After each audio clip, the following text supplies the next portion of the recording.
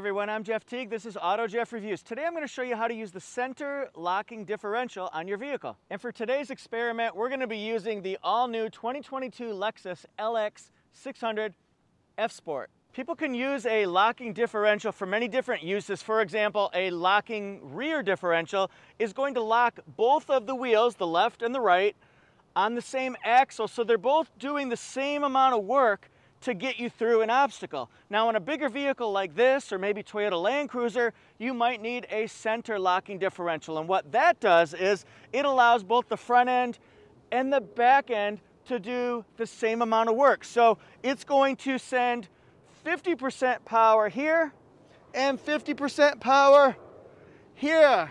Oh yeah, split the power. I've got the power. So let's say we're out here in the wilderness and all of a sudden you encounter an obstacle like slippery mud or uneven territory, things like that, like a rut, a divot, a hole, anything that could prevent your wheels from powering through that obstacle or that rough terrain. Well, what are you going to do?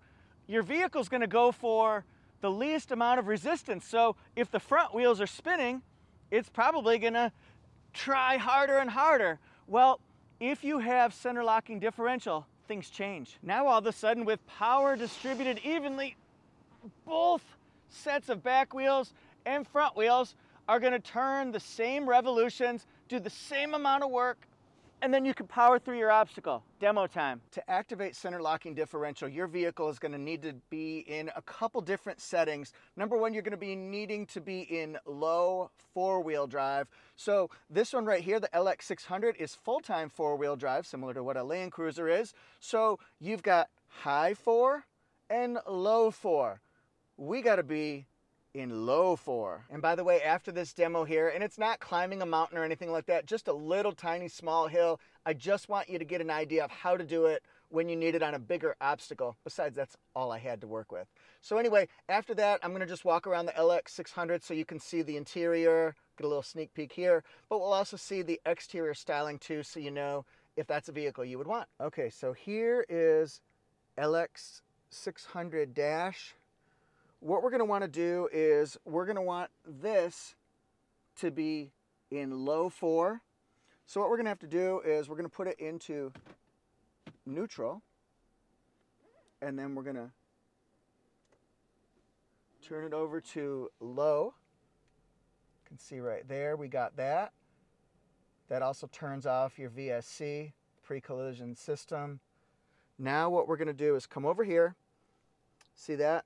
Center locking differential. And what that means basically is, look, it locks it in the center, so again, power's distributed between the front and the rear. So here we go. That's the button right there. It matches on the dash. So what do we do now? Well, number one, we can start moving as soon as we put it into drive. This is a low speed system. You do not want to do this at higher speeds, and you won't be allowed to. It'll disengage. So anyway, we've got it locked in the center. We'd probably want to put it into drive. And then this isn't the obstacle, but again, we're at low speed right now. Both of the front and the rear axles are moving at the same speed, doing the same amount of work. So we're going to go real slowly up this small hill just to show you how it works. It's low speeds, but if one of the wheels was slipping right now, everything would be pitching in to get you up and over. And now a demo of it backing up. Why am I doing this? Well, I'm backing up anyway, so I might as well film it. Is LX600 king of the off-roading hill for you? You decide in the comment section. Let me know. Okay, that was the demonstration. Showed you how to activate it, how to engage that system, how it might work in a really small obstacle, but how it might work in a bigger, more challenging type of terrain. That's for you to do. Let me know where you're going to take your vehicle next. Now let's walk around this one here. You'll see the outside styling, you'll see the inside styling, and then we'll wrap it up at the end. Some words of wisdom. Like Prince would say, oh no, let's go. Let's go crazy. Let's get nuts. The LX600, Lexus's luxury off-roading vehicle, luxury utility vehicle, luxury sport utility vehicle, however you want to say it. This may replace Land Cruiser because there's no North American Land Cruiser right now. So we've got this one. Some would say you could also use Toyota Sequoia to hold that moniker. This one right here, 8,000 pound tow capacity. Beautiful styling. Really like that.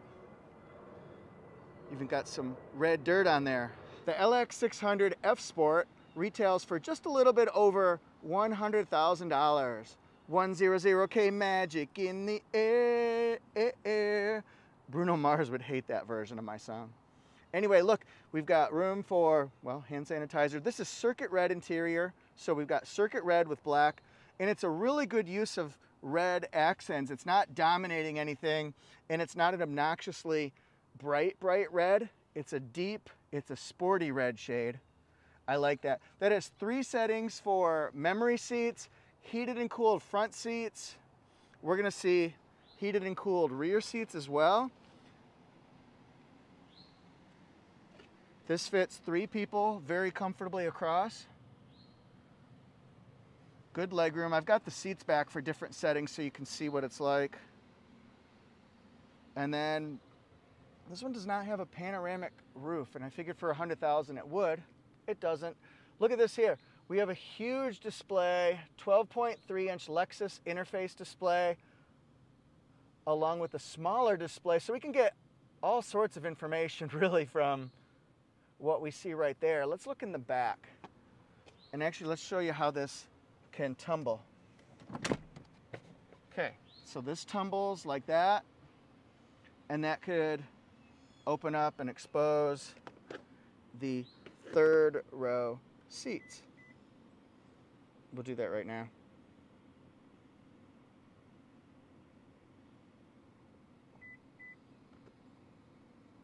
Oh! Okay, so this will be an example of what you can do for storage. I'm gonna have a separate video on cargo capacity, what you can fit in here, but you can set up your vehicle this way, where you've got more space. You've got less space here, obviously, it's very small, but you've got less space, but you do have passenger seat. So now you can kind of mix it up how you want to. Both seats down, both seats up. However you want it, my friends. And I'll just show you a few buttons and controls and dials and how things are laid out, because I have other videos that are gonna do a complete walk around. They're gonna do, hey, Mark Levinson 25 speaker sound system, 2400 watt amp. What? F Sport pedals, power. Steering wheel. Then we've got the 360 bird's eye view. You can do different settings there. However you want to. You can do forward, backward, and then this piece of information we've got right here. The wireless charging pad right there, my friends. And then we've got storage right there. Don't look at my money.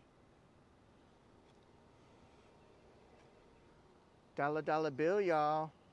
And then this is, I've been demoing right now, so my gas mileage is a little bit less than what's actually posted. But when you're sitting here burning fuel, reviewing vehicles, it goes down. All right, so we've got multi-terrain select. We've got downhill assist. And then, of course, we've got crawl control, center locking diff. Crawl right there. All right, so what do you guys think of this so far? Thanks everybody so much for watching. Let me know what you think of the center locking differential feature. And then what do you think about LX600? Where would you use center locking differential? Do you use locking rear differential on your vehicle right now? Would you even use a center locking diff? That's a good question for the comment section. Anyway, please follow me at both of my channels, AutoJeff Reviews and AutoJeff Reviews YouTube channel, and then you'll see smaller videos on Instagram and TikTok at AutoJeff Reviews and ToyotaJeff Reviews.